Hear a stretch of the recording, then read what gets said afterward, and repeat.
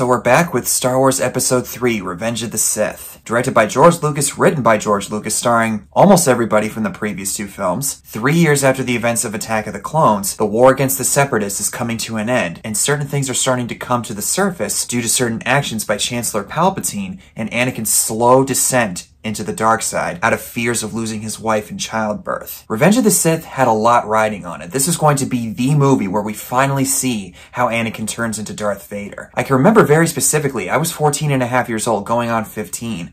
The hype and marketing campaign for this film was off the charts. Darth Vader in the trailer rising on that gurney, hearing the breathing James Earl Jones' voice, I get shivers just at the thought of that. Despite the disappointment of the previous two films, Star Wars fans, as far as I can remember, they were really riding on this one to really drive the point home. In a lot of ways, I would say George Lucas managed to set things right. To call this the best of the three prequels, that's kind of an obvious statement, and I would agree with that. To call it one of the best Star Wars movies, though, I don't know if I would go that far exactly, but there are a lot of Star Wars fans who feel that way, and some of you guys in my audience actually do too, and that's totally fine if you do. I completely understand. Before a couple of days ago, I can't remember the exact last time that I watched this movie in its entirety. As I've gotten older, I started to notice the flaws like with the other two prequels, but I wanted to see how I would feel about it now all these years later, almost 20 years, which is just, again, so insane to think about that it's been that long. I have to admit though, the final result, it's actually pretty good. I enjoyed the film. If I'm being honest, if I were to update my ranking, I think it would be somewhere in the middle on the spectrum. There's still a lot of issues I have with it, and we'll get to it as we go on with the review. In comparison to the previous two films, I don't want to put words in George Lucas's mouth, but if I had to guess what the feeling was making this movie, I get the impression that he was thinking, okay, I really dropped the ball with the last two. I gotta try to salvage something out of this one. And in a lot of ways, I would say he did. This film still had its detractors at the time, although they're not nearly as vocal as they were back then. This is still, in a lot of ways, a huge improvement. And if you somehow still have never seen Revenge of the Sith, we're going just about all into the deep end of the pool on this one. The film immediately jumps right into the action with this big space battle above the planet of Coruscant. Lucas really caught on to this aspect of the movie. This one goes right for the throat and doesn't waste any time. Chancellor Palpatine's being held hostage by the Separatists above the planet, and they're trying to get away, with Anakin and Obi-Wan going on a rescue mission to rescue the Chancellor. For copyright reasons, I'm going to try to keep this as tight as I can, but the opening drum beat, when we see the Republican cruiser above Coruscant,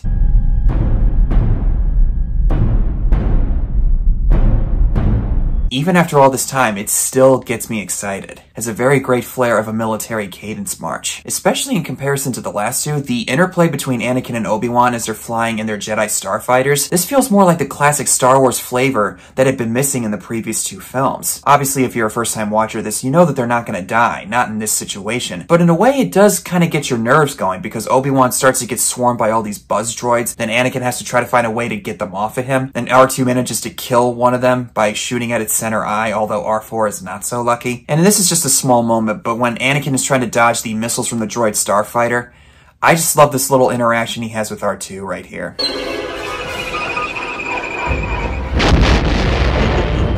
We got him, R2.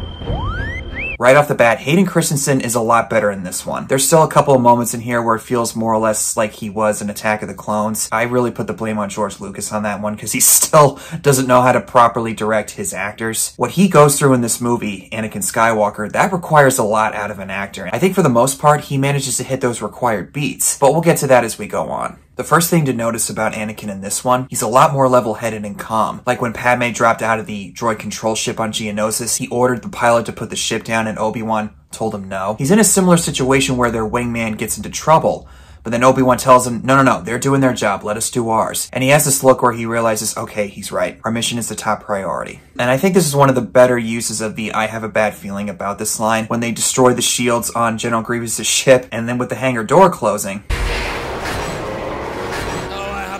feeling about this. Some things I have to point out with this battle, and I realize that this is delving into nitpicky territory, but if they're trying to escape from the planet Coruscant, which is the capital of the Republic, why are they still that close to the planet? I know there's a reason that's explained in the books or the novelizations or whatever, which is fine, but couldn't you at least explain it in the movie? Not an info dump. And that's the same thing I could say about other things in this movie and with all of the Star Wars movies. Some kind of context goes a long way. This opening sequence really consists of Obi-Wan and Anakin making their way towards the area where the Chancellor's being held. R2 is trying to hide from these super battle droids. General Grievous is catching on to what Anakin and Obi-Wan are doing. It feels in a lot of ways like a classic Star Wars adventure, which I'm not against. If anything, this is a breath of fresh air after what we experienced the previous 2 times around. There's still a few dumb moments though when they make it into the elevator and all of a sudden they realize that battle droids are behind them. The battle droids don't even shoot at them. And the same thing happens when Anakin is hanging from the ledge of an elevator door. The 2 battle droids don't even shoot him there either. It's plot armor, I get it, but wouldn't you at least have some kind of a minor scuffle in there? I'll be fair, this is very nitpicky. It doesn't hurt to throw some kind of tension in there. Although I do really like the small interaction right here. Well, R2 has been... no loose wire jokes. Did I say anything? He's trying. I didn't say anything. This was something that was desperately needed by Anakin and Obi-Wan in the previous 2 films. Admittedly, yes, too little too late, but... I'll take what I can get. Oh, and R2 using the oil on the super battle droids and setting them on fire is just so hilarious, but I wish that was able to be put to good use in the other movies that he was in. But it proves Leia right, though. Never underestimate a droid. Then they arrive in the holding area where Chancellor Palpatine is being held. But Count Dooku shows up and they have another lightsaber fight, and Anakin manages to best Count Dooku, and Obi-Wan is thrown across the area like a little punk. But when Dooku throws this walkway onto Obi-Wan, I thought, shouldn't he have been paralyzed or impaled or something from that? Even when I was 15 years old, that never made any sense to me. And then when Anakin gets the drop on Count Dooku and Palpatine goads him into killing him, the fact that there's no music and it's just really quiet, talk about a haunting moment. The first big step of Anakin's final journey to the darkness. Eventually, they're brought before General Grievous after they're captured by battle droids. Just to get this out of the way, I have never been a fan of General Grievous. In all of the Star Wars movies, he might be the least interesting and probably even the worst character. Even with all the extra stuff with the Clone Wars DVD that came out in the mid-2000s, or even in the recent Clone Wars TV show, I still don't understand what the appeal is about him. He's just a CGI villain that George Lucas thought would be cool to create, who could have a really big lightsaber fight with Obi-Wan towards the halfway point of the movie. If anyone tells me that this guy is better than any sequel trilogy character, don't even go there. So they have a scuffle with Grievous and some of the battle droids, and he manages to get away, and then the ship starts to go down towards the planet. In a scene that's actually kind of exciting, but really it's hindered by the lack of urgency from all the characters. It's similar to the previous 2 films, so I don't think it's really necessary to go into it. If this were any other director, Obi-Wan would have said something like, okay, let's just hope to the Force that we make it out of this alive. So they bring the Chancellor back safely. Anakin has his reunion with Padme in secret, and then he learns from her that she's pregnant. And he doesn't really look too thrilled about this. Maybe he does in a way, but his reaction has always felt very odd to me. I think he also realizes, if anybody finds out about this, I'm gonna be in big trouble. The romance between Anakin and Padme is a lot more bearable in this one, although it still has a couple moments that make my eyes roll. You're so beautiful. It's only because I'm so in love. I'm not trying to sound mean to anybody involved here, but God, that is so bad. Sidebar here, though, when Padme talks about their child, it does get me wonder what would Luke and Leia's life have been like had they grown up on Naboo instead. Ever since the Marvel What If TV series, my brain just can't help but think in those types of ways. The what if scenarios, it's a very enticing idea to think about. But then Anakin starts to have nightmares about Padme dying in childbirth, just like he had with Shmi Skywalker, his mother dying, and his fears of not being able to stop people from dying resurface again. He brings his fears to Master Yoda, albeit in a very filtered way, because he doesn't want to let on that he's married to Padme. And Yoda basically tells him to get over it and just say, train yourself to let go of everything you fear to lose. On the one hand, I do like those words of wisdom, but on the other hand, it kind of frustrates me that he would tell Anakin to get over it. I think he could have at least said something like, look, Anakin, I hear what you're saying. Your feelings are totally valid, but be very careful on how you process them. It could lead you down a dark path. Just one more item on the list of problems I have with the Jedi, especially in Revenge of the Sith. I know I keep saying it, but Trust me, we're gonna get to it. So after Anakin's initial frustration with the Jedi, he gets summoned by Chancellor Palpatine and is appointed to be his personal representative on the Jedi Council. Something that Anakin, I guess, did want to be, a Jedi Master, although it was never really mentioned in the previous two films from what I remember. He informs the Council of what's going on. They allow him to be part of the Council, but not give him the rank of Master. And of course, Anakin's not too happy about this, but through a private conversation he has with Obi-Wan, he learns that the Jedi wants him to spy on the Chancellor in order to find out what he's up to. Since Chancellor Palpatine's gaining more executive powers from the Senate and the House, the Jedi start to suspect that there's something sneaky going on behind the scenes. At least that's the vibe that we get from the movie. I mean, they don't really explore the inner workings of what the Jedi are thinking about the Chancellor. There's clearly some sort of distrust in that he's staying in office a lot longer than he should have been. I do like that the movie acknowledges, okay, something's not right here. And if you are a Star Wars fan and you know where this is leading, it does kind of add to the tension. But for any newcomer, the tension does start to rise a little bit, and I do kind of like seeing that. And I have to say, when Obi-Wan brings this information about how Anakin feels about his assignment, Obi-Wan expresses doubt about whether or not Anakin is the chosen one, and Yoda responds with, "A prophecy that misread could have been." oh, trust me, I want to get on my soapbox so badly about this Chosen One BS. But I'm going to save that when we talk about Rise of Skywalker in a couple months. Shifting gears here, when Anakin has a small conversation with Padme about how the war is affecting the Republic, and even for me at 15 years old, it was actually it was actually very relevant at the time. I mean, it's not too far off from how people felt about the Bush administration at the time. And you know what?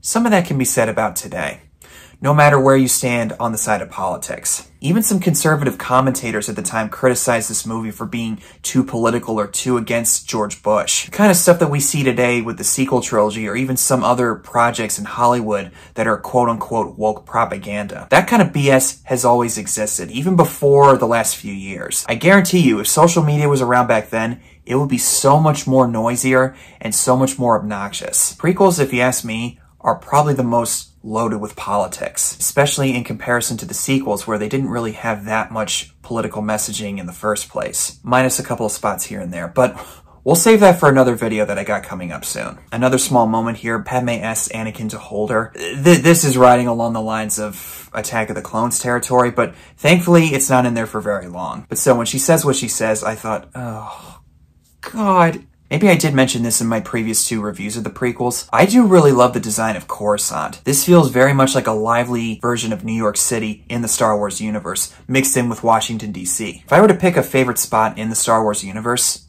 it would probably be Coruscant, because I have a thing for living in urban environments, I suppose. This is a place where you can tell that there's always something going on. Then there's the scene where Anakin is at the opera with Chancellor Palpatine and he learns about Darth Plagueis the Wise. And I just remembered real quick, as he's running up into the theater, this guy right here is George Lucas in a small cameo. And rewinding back the clock a little bit, we actually see the Millennium Falcon as they're bringing the Chancellor back to his advisors. Is this the same Millennium Falcon that Han Solo flew? Or is that just a different copy of that model? Neat little Easter eggs though. I don't know exactly what's going on with that opera, if it's just some kind of a big light show, but Anakin has a talk with Palpatine, who learns about General Grievous's location, and then he tells him about his frustrations with the Council, and somehow Chancellor Palpatine knows that Anakin was asked to spy on him. How does he know that exactly?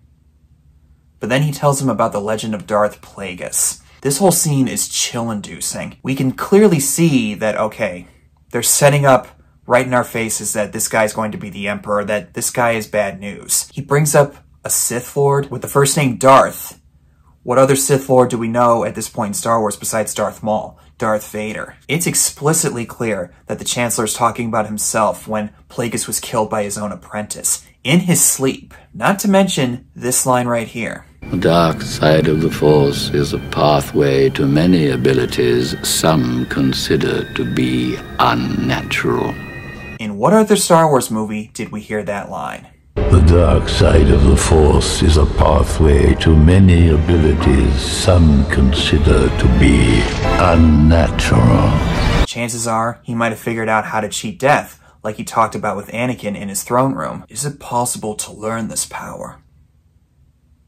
Not from a Jedi. I have to say, Ian McDiarmid, even though some of his acting is very over the top, he is probably the best actor in this whole movie next to Ewan McGregor. If anything, you could watch this movie for Ian McDiarmid alone. Even if you didn't like how he came back in Rise of Skywalker, there's no denying how much fun he is to watch every time he's on screen. That being said though, Anakin should be a little more freaked out by the mention of Darth Plagueis. He just kind of takes it all in and goes, no, I never heard of him. I mean, is he really just so aloof that he's not even going to question anything? At some point, you gotta recognize a red flag when it's right in front of you. After this conversation with Palpatine, Anakin starts to go further down the rabbit hole of darkness, realizing that something's happening, but he's not really sure if he wants to go there, but he's desperate to save his wife Padme. And I gotta say this about this part right here. Watch how George Lucas directs Hayden Christensen here. And so then you're very strong on that. It's almost said with a little bit of anger, a tinge of, I will, determination and anger.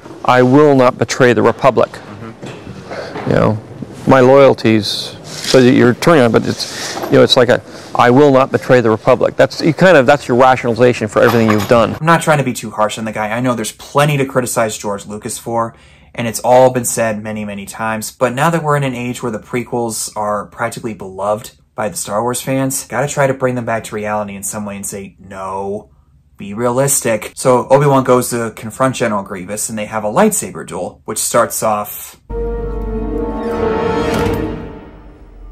Hello there. Don't even think about getting me started on the plethora of memes that have come out of this movie. That is a whole other pile of craziness that I am not going to be able to fully assess in this video here. I have seen so many memes in regards to those two lines, especially the high ground one. It is so overblown by now. Besides Spider-Man 3, Revenge of the Sith has had the biggest impact on meme culture. I will deal with this Jedi slime myself.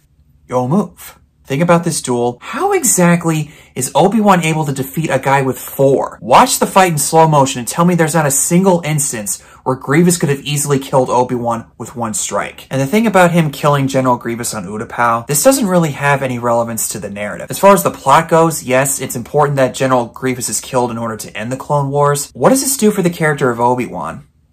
Actually, nothing. I mean, I do really like Ewan McGregor as Obi-Wan, and I think in a few moments that are sprinkled throughout this movie, he really does shine. I just think that there could have been a lot more character work with him, kind of like what we got in the Kenobi series, although that's another discussion entirely. I might do an updated video on that one day. But in reality, this is all just plot and no narrative or character progression. He manages to kill Grievous after a big chase while he's riding on that big lizard feathered creature that makes really weird high-pitched sounds that even after all this time, even when I haven't watched the movie in so long, they still echo through my brain every now and then. And it's a huge credit to the sound design from Ben Burtt. And I gotta mention, when he's duking it out with General Grievous like in a fist fight, and he kicks Grievous in the leg, that had to hurt. Good riddance to General Grievous, because, excuse my French, but I couldn't give two shits about that guy.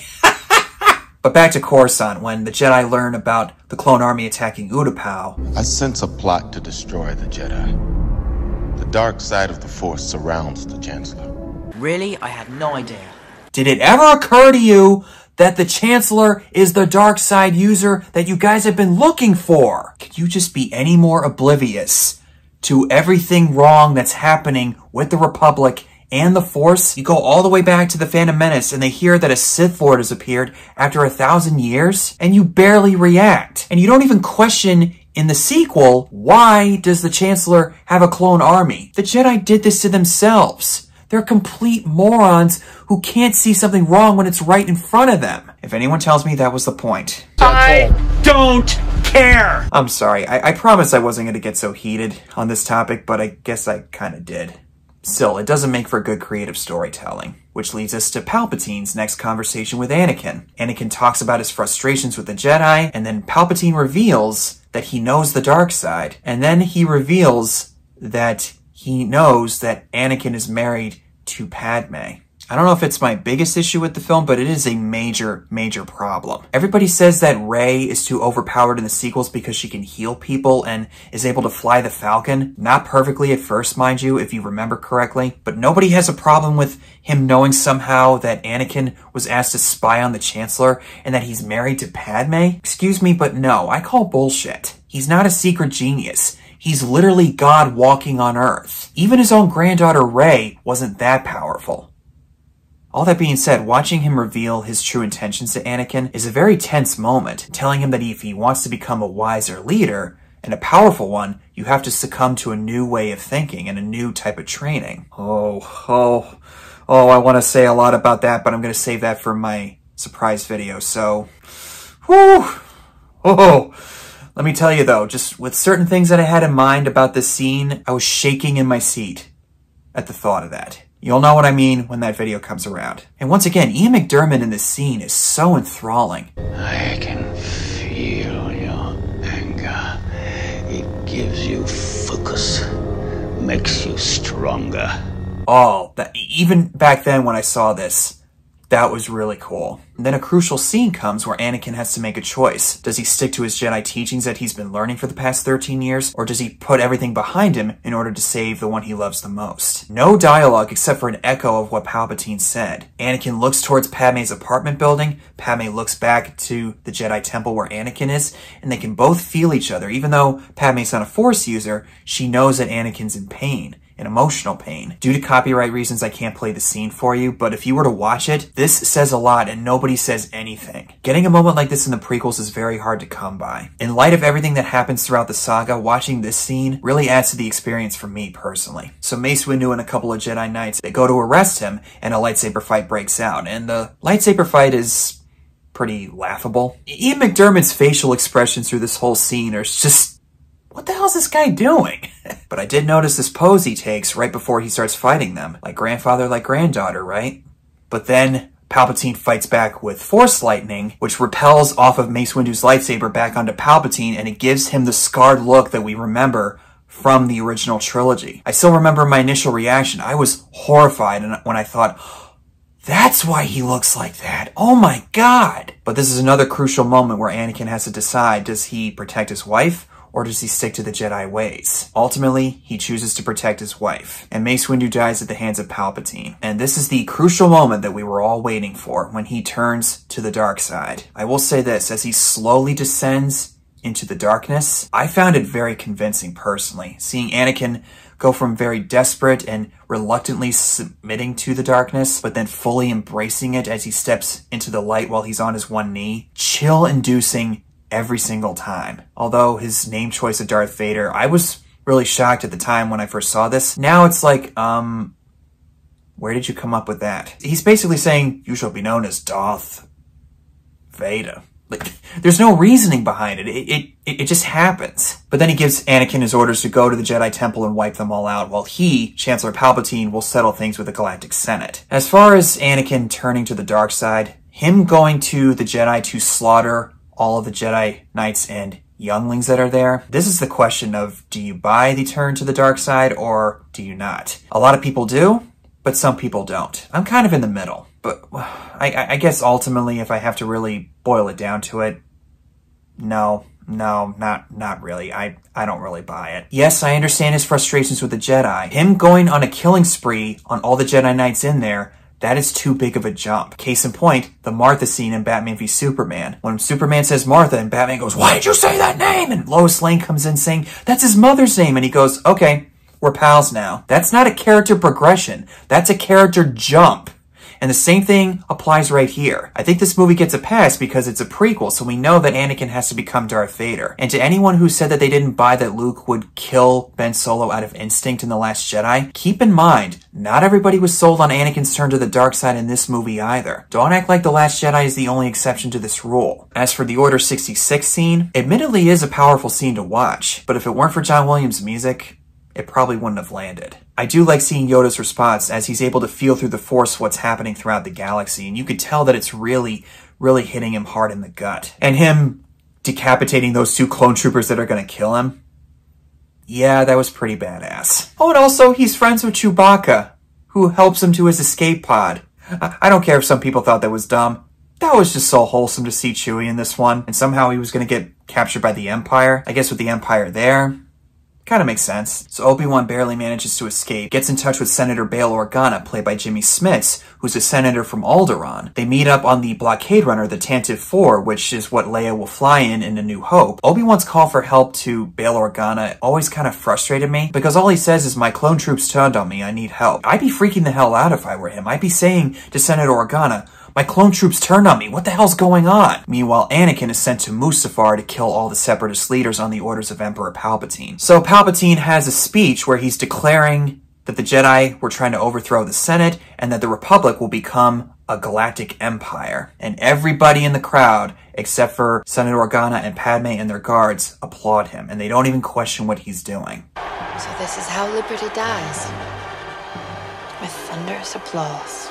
I said some years back in one of the videos I did on The Last Jedi that How Liberty Dies line was very bad. I take that back, actually. I think it's very, very powerful, and it's historically relevant in a lot of ways. George Lucas's love for history and how societies form over time, it's very clear throughout all of his works in Star Wars. Regardless of how you feel about his execution, I do really like those ideas he has in mind. And then Obi-Wan finds out who led the killing of all the Jedi in the temple. It can't be. It can't be. Go and bring peace to the Empire. I can't watch anymore. That's it? That's it? There's people online who will say that Obi-Wan was in denial. That's a bunch of bull. He should be absolutely devastated at what he's seeing. Anakin was his brother, for all intents and purposes. He should be a lot more emotionally destroyed and shattered by what he saw in that hologram. I'm sorry, I don't buy that counter-argument. But then he manages to sneak aboard Padme's ship as she goes to find him on Mustafar, and then she later meets up with him there after Anakin kills all the Separatist leaders, which, by the way, when he kills Viceroy Gunray, that is so cathartic that it's not even funny. One of the biggest morons in the entire Star Wars saga, besides General Grievous. Padme pleads with Anakin to come back with her, but then as he goes on with what he feels like he's able to do to Palpatine and how they can rule the galaxy and whatnot, Padme starts to realize, whoa. Wait a minute, Obi-Wan was right. You're not the guy that I married. Gotta hand it to Hayden Christensen. He really sells it here. I audibly said out loud a few nights ago as I rewatched this, this guy's out of his mind. You turned her against me! You have done that yourself! You will not take her from me! And then the lightsaber fight breaks out. Out of all of these three movies, I probably like this one the most. The Duel of the Fates is fun, but due to the personal stakes involving these two as friends, it's done well enough for me in this film to care. Although the lightsaber fight does get a little ridiculous when they go on these walkways and they're swinging, scratching each other's lightsabers back and forth. After a while, it just turns into overkill. It's like, okay.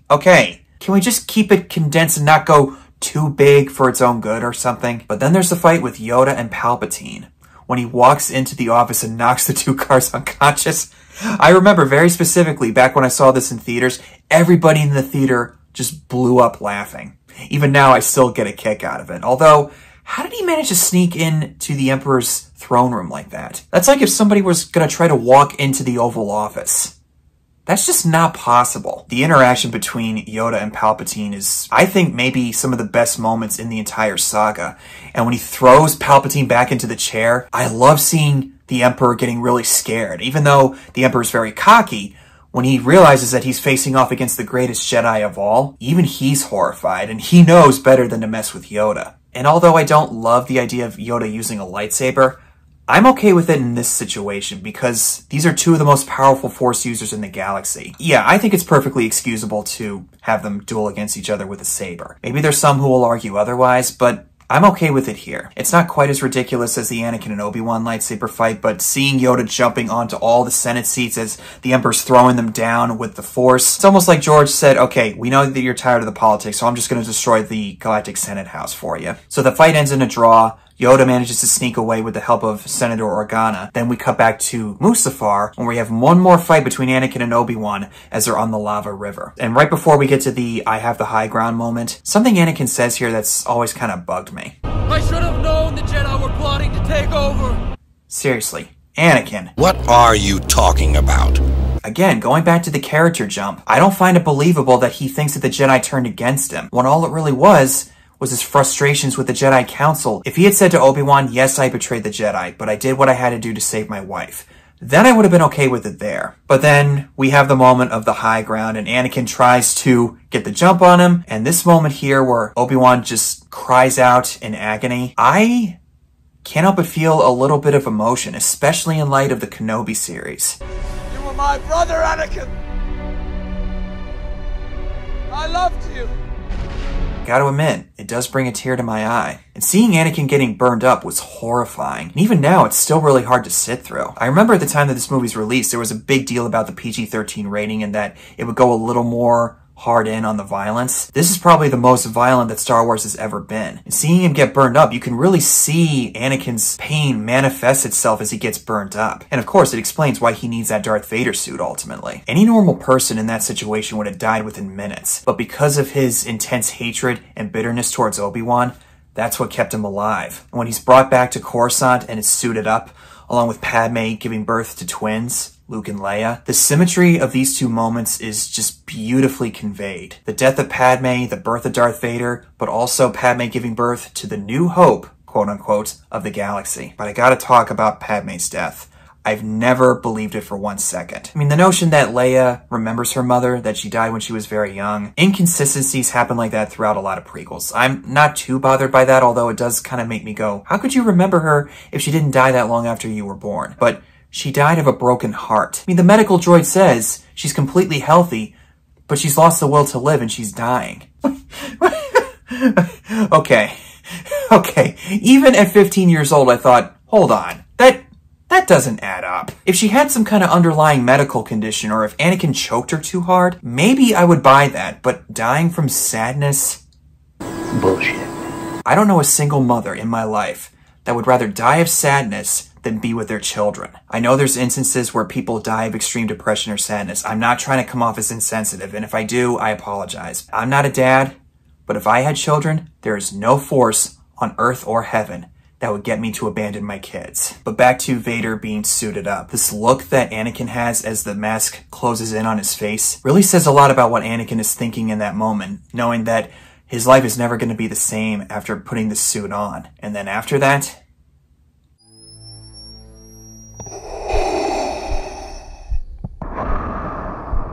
there's no words to describe how that makes me feel. That is just pure fan happiness. Even with all the issues I have with the prequels, that makes me feel fulfilled. In the theater that I saw this in at the time, dead silent.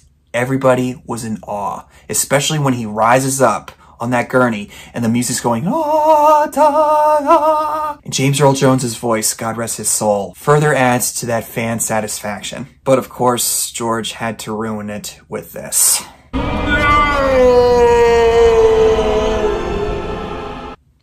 Should have had a temper tantrum like Kylo Ren. That would have been a lot more suitable. Yeah, I said it. I also really like seeing how they decide to separate the twins, so that way it would make it harder for them to find what's going on. And it lines up with what Obi-Wan's Force Ghost tells Luke in Return of the Jedi. Bail Organa agrees to raise Leia. Obi-Wan brings Luke to his aunt and uncle on Tatooine. And the ending is really just them connecting all the dots and bridging the gap between the prequel and original trilogies. Leia being brought home to her adopted family on Alderaan and seeing Luke brought to his Aunt Beru. The musical part that plays in this moment right here, knowing the full story of Luke Skywalker in this entire saga, I'm not kidding. I literally start to cry. I mean, Luke Skywalker is one of my all-time favorite fictional characters, so that might have something to do with it. But that ending with the binary sunset playing, yeah, never gets old, no matter what trilogy it is. So Revenge of the Sith is actually not that bad. I would say it's an overall pretty decent movie. Again, if I were to rank it somewhere on the spectrum of Star Wars, it would be somewhere in the middle for me. It has a lot of issues, like I mentioned, but I gotta admit though, there's a lot of other great moments in here too that can really sell me on what the characters are feeling, and it does connect a lot of the dots on those categories, not just logistically, to the other films. And in light of everything else that's happened afterward, before and after, at least release-wise or chronologically, depending on how you view the timeline of events, it does really add to the experience, at least for me anyway. And for a while until 2015, when Disney released The Force Awakens, the first set of the sequel films, this was the end of the Star Wars saga. And some people will say this is where the saga ended, or Return of the Jedi. We'll soon find out in time if that sentiment still holds any water, but I don't think it's going to, but we'll see. How Star Wars fans feel about the prequels now, I've said a lot about it in other videos. I might do another video on it one day, maybe just to clarify some things I said some years back on the How Star Wars Fans Ruin the Franchise for Me. I still stand by a lot of what I said. For anyone who still insists that the sequels are so much worse and that Kathleen Kennedy is to blame or that J.J. Abrams or Rian Johnson are to blame. No. I put all the blame on the people that attacked George Lucas when he was making the prequel trilogy. I think anybody that's like Kathleen Kennedy and like Disney, I think you're so dead wrong. Sure. I don't think you can be more wrong about who's to blame for the state of Star Wars. You got nobody else to blame but yourselves. No one to blame but yourselves. So that's really all I got to say about Revenge of the Sith and all of the prequel trilogy. Thank you guys so much for watching. I've had a lot of fun talking about all three of these movies. It's still Star Wars, so there's always something that each movie, even some of the lowest of the lows, can offer something of entertainment value for me anyway. And I also hope you guys enjoyed hearing my thoughts, even if we may or may not disagree very strongly on some of these things with Star Wars. Really excited to show you more what's coming soon, especially with my 2 bonus videos I got for Attack of the Clones and Revenge of the Sith, and to revisit Rise of Skywalker in a couple months. Really curious to see how I feel about that movie now, 5 years later. Thanks again, guys, for watching. Comment below and tell me what your thoughts are on Revenge of the Sith. And as always, see you in the next one.